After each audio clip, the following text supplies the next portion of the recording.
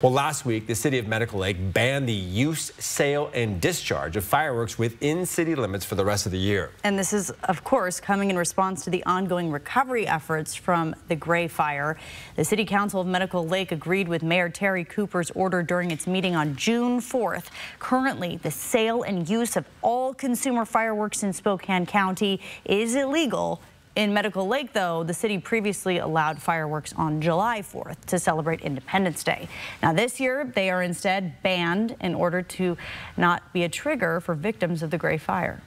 We have probably 40 of those homes that have walls up. A few people have moved back in, so they're not even rebuilt yet. And so every time the wind blows or the fire truck leaves the station, where something happens that triggers some of those memories.